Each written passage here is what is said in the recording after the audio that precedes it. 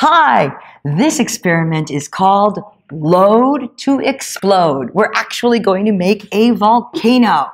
For this, you will need your volcano, your yellow measuring spoon, baking soda, citric acid, and your beaker. From home, you just need water and a plate.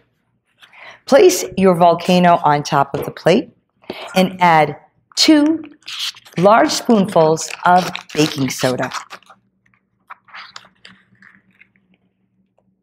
1 and 2. Now to that, add 1 large spoonful of citric acid and stir.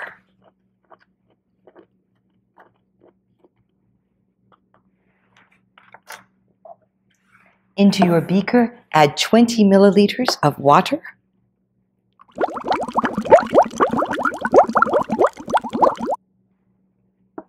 And now, get ready for some fun. Slowly pour the water into your volcano. And you have an erupting volcano.